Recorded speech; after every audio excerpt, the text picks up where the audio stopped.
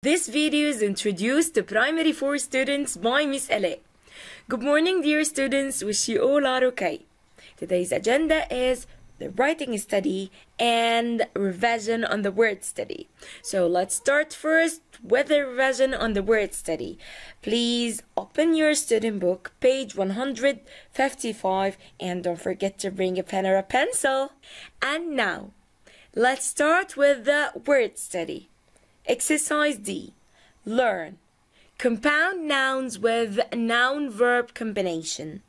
Some compound nouns are made from a noun and a verb, as we said before. So when we say these compound nouns, the stress is usually on the first word. For example, in an earthquake, the plates release energy quickly.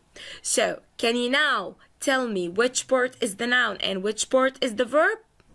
Excellent. The noun is earth and the verb is quake. So, it's earthquake. Earthquake. Now, let's do this exercise together.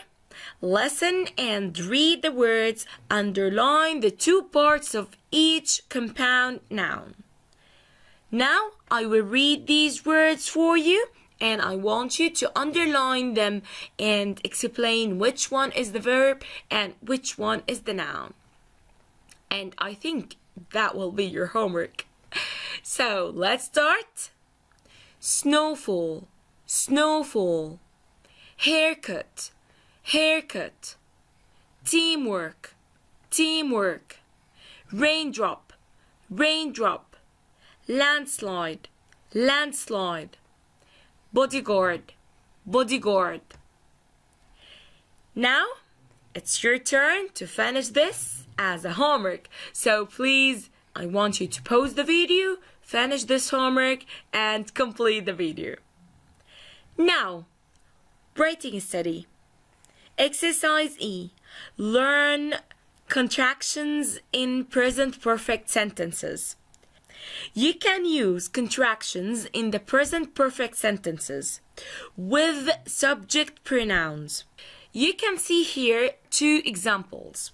The first example, we've bought extra water in case of a storm.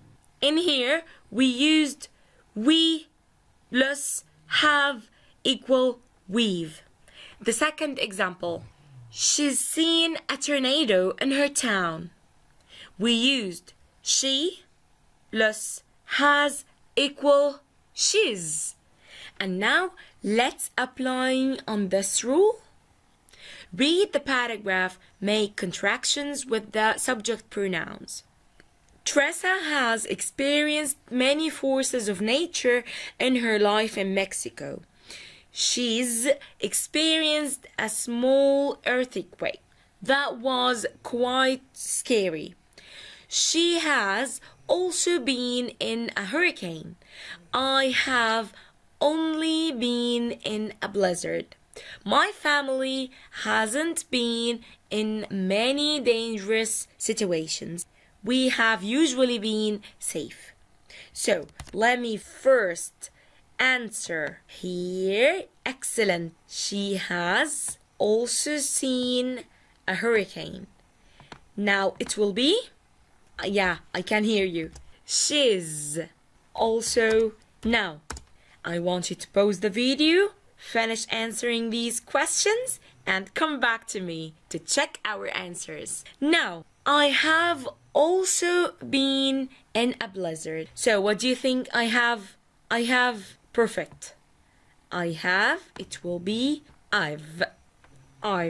My family hasn't been in many dangerous situations. What do you think? Are we going to change my family to my family's? Excellent, excellent. We are changing only the pronouns. So, we will write my family. The last one, we have usually been safe. Perfect. Will be we've. And for now, thank you so much for watching the video. I hope you enjoyed our lesson for today.